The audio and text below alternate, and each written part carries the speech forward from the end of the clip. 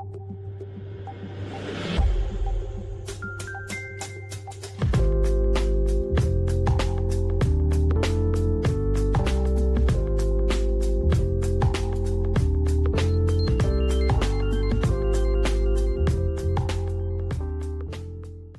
is a story that came out in the Washington Post, July 13th, 2018.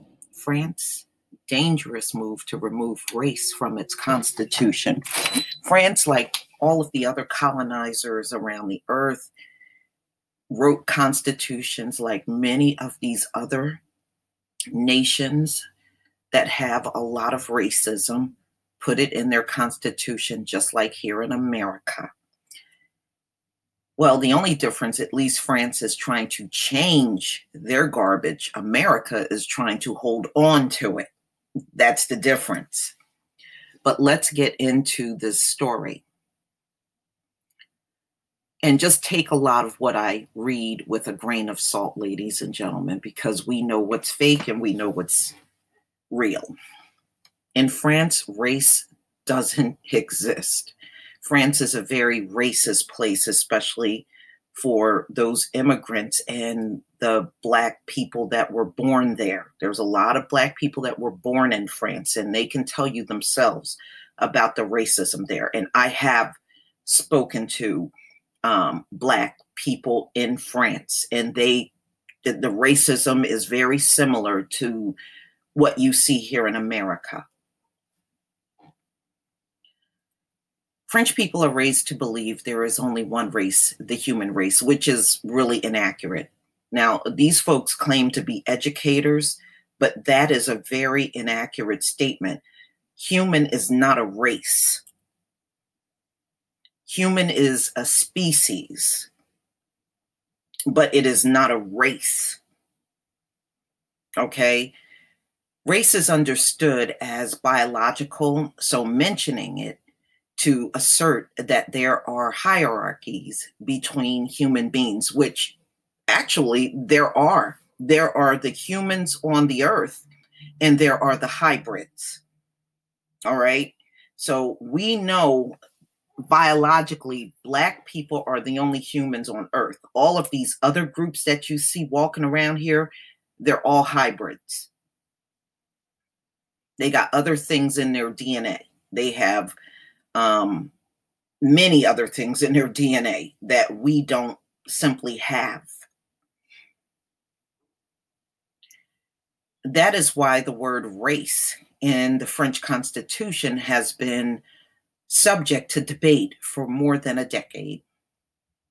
Its first article states, France shall be indivisible, secular, democratic, and social republic.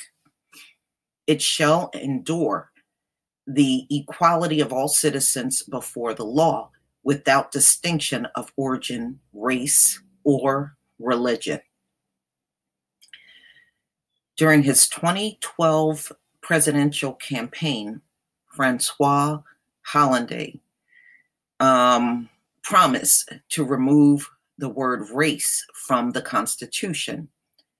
From his point of view, race does not exist and therefore should not be mentioned in any official text. Ladies and gentlemen, actually, he's right. This racism based on skin color is all made up.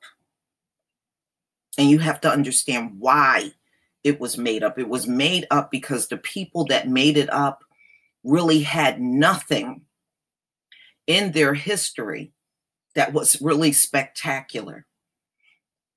It's not like they could say, look at how our ancestors live, and this is what makes us the best. This is what makes us smart. They didn't have that. Now, as we walk around this summer and watch them sizzle, look red, and walk around with pus balls all summer long, they are still trying to convince us that their skin is the best as we sit back and laugh and watch them fry out here in the sun. You know, those of you that are not awake, you're still falling for it. Those of us that are wide awake know these people are full of crap. That's why when I see how red they're walking around, I always chuckle to myself. That's the same person that's walking around saying that skin that the sun is destroying is better than my skin, that I'm absolutely fine taking in rays all day. I can walk outside right now, stand directly in the sun all day, and I will not walk in the house with a sunburn.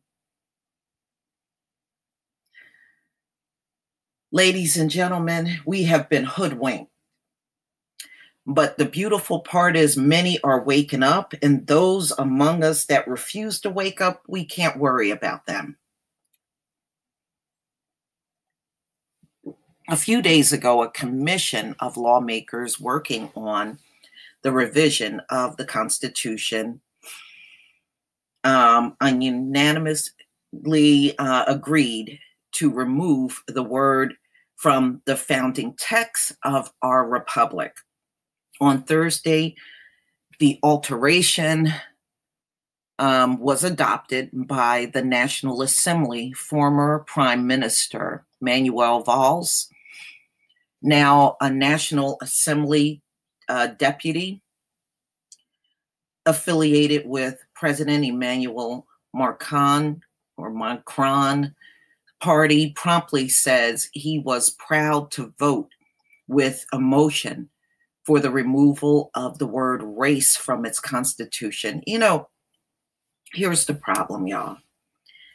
It really doesn't matter what these people put down on paper or remove from paper. If the hearts and minds of the people have not changed, it's really all in vain. If this debate had occurred 20 years ago, I probably would have support such a change.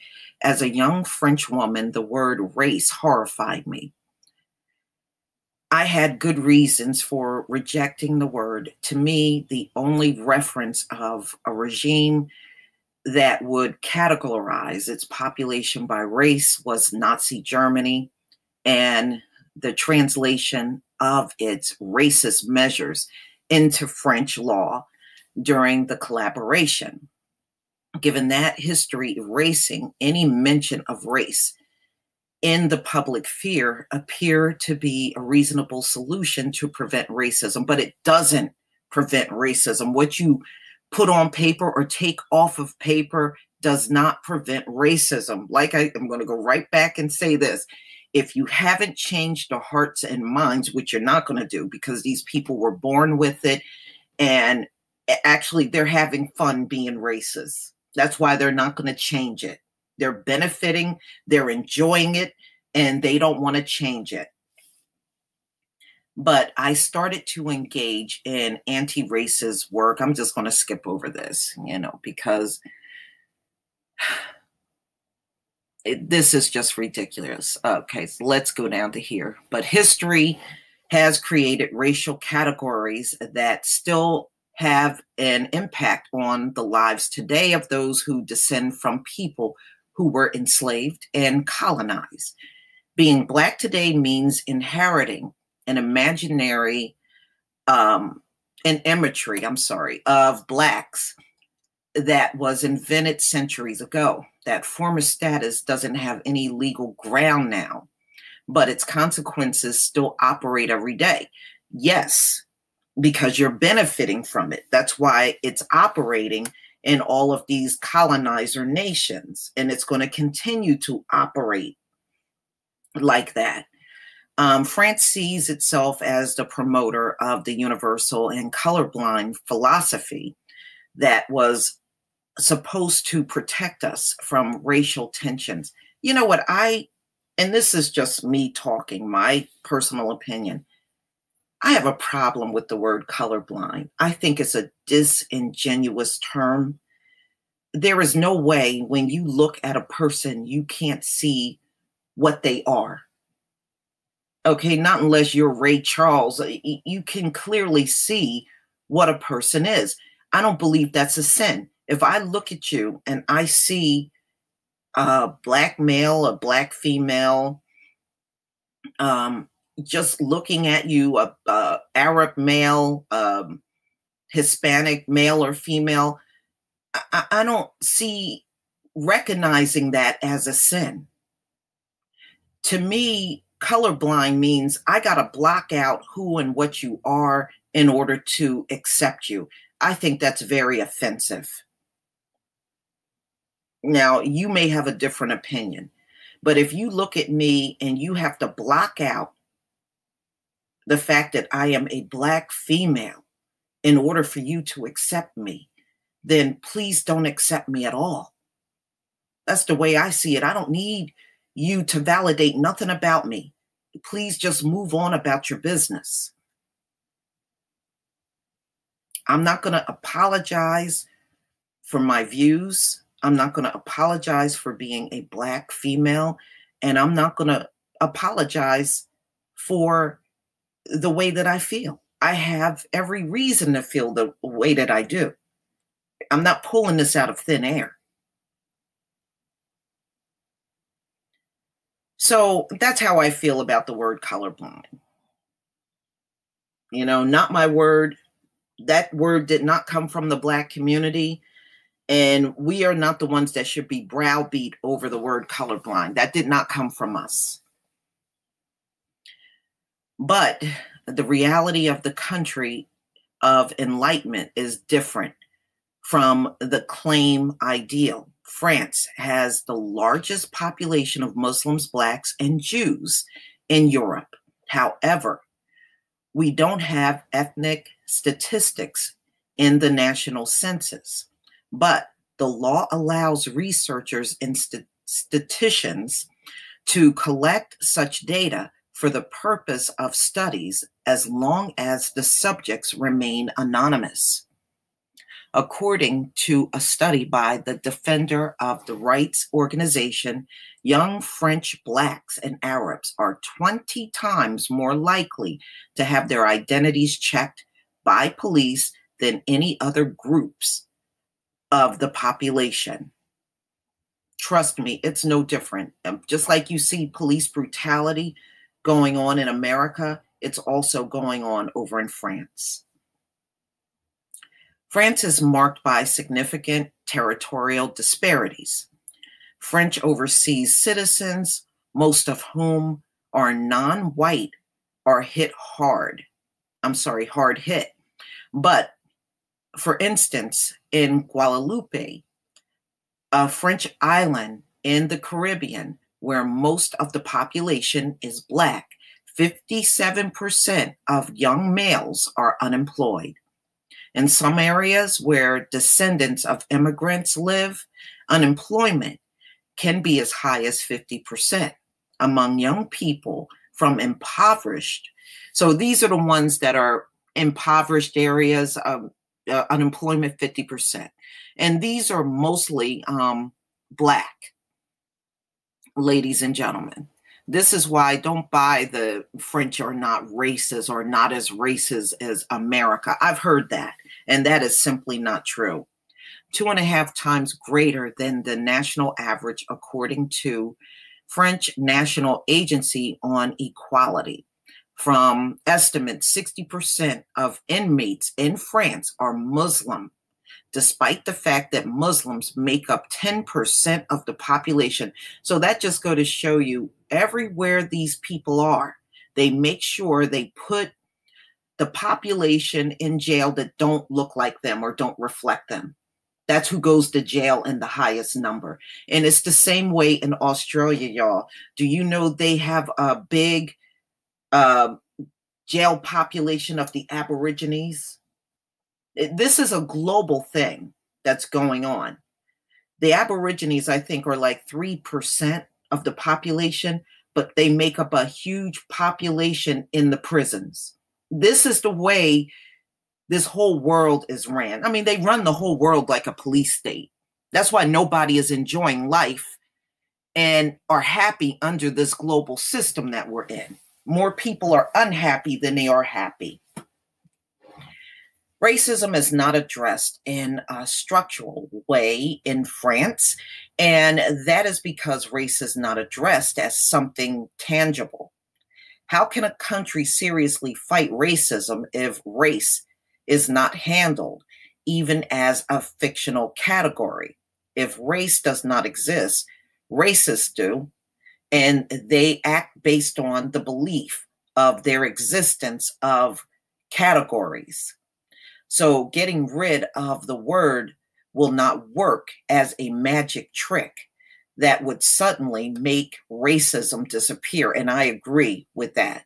You know, it doesn't matter if they took any document and remove all of the racism out of it. When you go out here in society, you're still going to encounter all of that racism. So really, it's counterproductive. And it should tell you that is not where you should be fighting racism. It's not on documents. I think when you try to use documents as a means to fight racism, you got the wrong idea. That's not where it should be fought. And that's why it's totally ineffective. And you would think in all these centuries, these alleged high IQ people been in power, they would know this, but they don't seem to know this. They don't grasp this concept at all. Unbelievable. Making the word race taboo will not change anything in the lives of people who are affected by racism. It will deprive scholars and activists of a power tool to study the implications of racism, and it may lead to the criminalization of those who dare use that word. Attempting to classify someone by race can be grounds for a lawsuit. Denying the existence of race means denying the reality of racial discrimination. The constitutional framework has a deep impact on the policies that are defined by the government.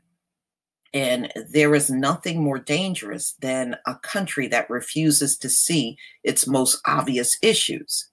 France is not a fantasy land away from the rest of the world. Race exists, and it affects our lives every day. And and it will continue to affect our lives every day because racism is not being tackled in the correct way. And that's by design. You got to understand these people are benefiting. They don't want it to change.